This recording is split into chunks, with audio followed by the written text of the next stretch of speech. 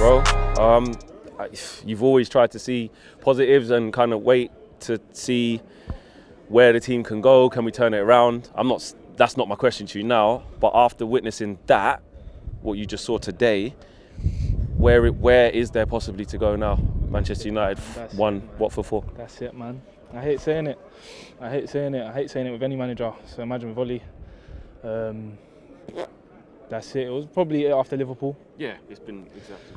But we're talking about the players, what we just saw out there. Yeah, but what's going on upstairs?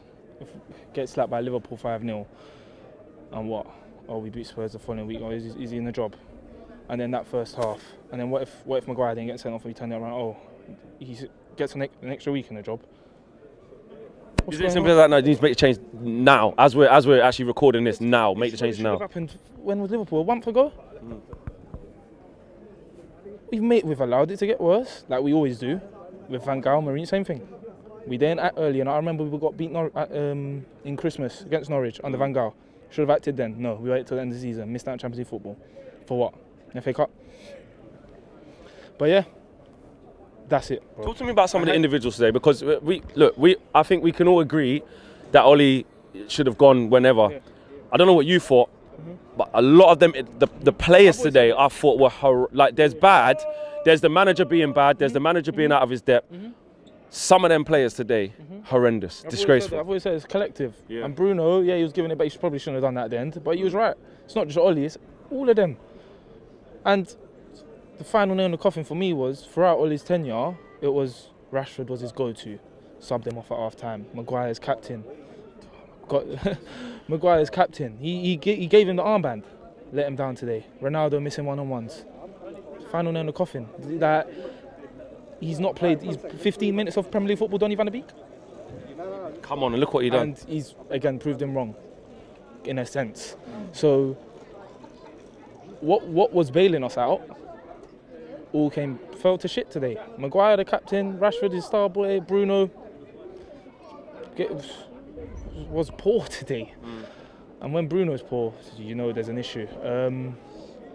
But yeah, like I've always said it, it's not just, I'm never going to put the sole blame on thing. And I said it to my mate earlier, they've packed it in. They've packed it in that first half. The players giving up. They've packed it in. They've packed it in. And Roy Keane said it, some leopards don't change their spots. And I said at the time, oh, that's a bit... Is that what you think he meant by that, in terms of, like, so them same players get you said? Listen, shit's going tough, they're going to pack it. What about the argument when people say, but then, hold on a minute, all of a sudden these players are poor now? Because, like, you know, some people say, like, hold on a minute, we've bought X amount of players where we've looked at that squad at the beginning of this season and we said, you know what, OLE, you can deliver. What I said to you, we'll be up there. Yeah. I thought we'll be up there. We'll be up there. And that's because we look at the squad and they're good players. No, they are good. So, like you said, but when you make that point, a lot of people come back with the point of, what, so the players are bad now all of a sudden? No, they're not bad, but they're not bad. But what's up here? There's a lot of questions if Maguire should be the captain. A lot of times, even under Van Gaal and under Mourinho, I would say we're nearly there. And then someone will just, a player that we thought was all right, will just drop off. Look at Luke Shaw, Wan-Bissaka, Lindelof, Maguire. This is Lindelof's chance, by the way. He runs out for 4, 5, 6 weeks. Bullied. Dennis, how tall is Dennis? No taller than 6 foot, winning headers against him. Josh King as well. I'm looking at Watford's midfield. Tom Cleverley won the league here about 10 years ago. Ran the show. I don't even know who that number 6 is. Ran the show. Tom Matic getting outrun by newly promoted side midfield, and I was getting told that it's like, oh, we got Ronaldo, we got this, we got that. No, midfield, you forget about it. That's the most important position on a football pitch. If you don't sort that out, there's going to be a disconnect between the back line and the midfield, and there's going to be a disconnect between the attack and the midfield. There's going to be no control. And like, I was next to you, and I was sat next to you in there, and it was just mayhem. It's mayhem every week. Watch the difference in the first bit. And up until Maguire got sent off. Compared that period up to the first half. I said to you, we flip a coin every week. We flip a coin every half. Not sustainable. I've said it's not sustainable, yeah, week after week after week. He can't keep his job after. I don't see how. Who do we get? Who do we get? Because he didn't. This ball. That's what I'm saying about upstairs. We go into seasons and we say, come on, you gotta get your stuff, man. You got any of the United players in there?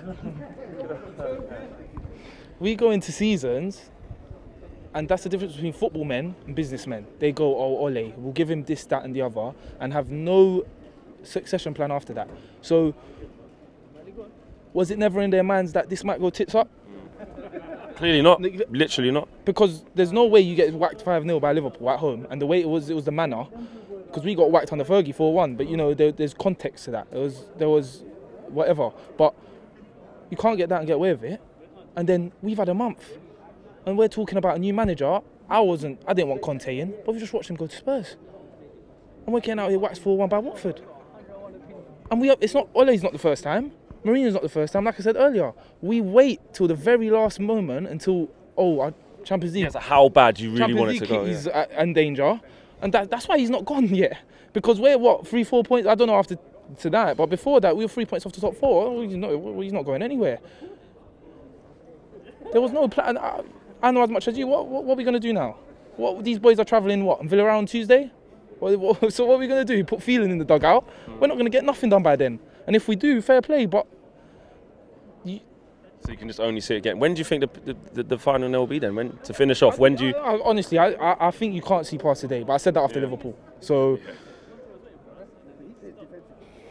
You don't know. When you got them clowns upstairs, you don't know what's going to go on. But again, like you said, it's not just upstairs. It's not just upstairs. Before, at the start of the season, you said to me, or I said to everyone really, that's a squad to go do what Chelsea are doing. So would you say irrelevant of the midfield? I know I've been banging on about the midfield, but we should be up there. Should be up there, of course. But what you're saying is then to finish off, Ole has to go now, tonight, now. You're saying, like you said, they've waited too long. Has to go. You know, like you said at the beginning, I love being positive. I love Ole, and that was tough. Yeah. That was tough at the end. Yeah. That was tough. You don't want to see that. Literally, it was the first time he went. You said that was the first time. But I remember I was at Goodison in his very first season when we got whacked 4-0, and he done the same thing. And he said that I think that was when Roy Keane made the Leopards, and he done that same apology. How many years later? He's doing the same apology. Chelsea. No.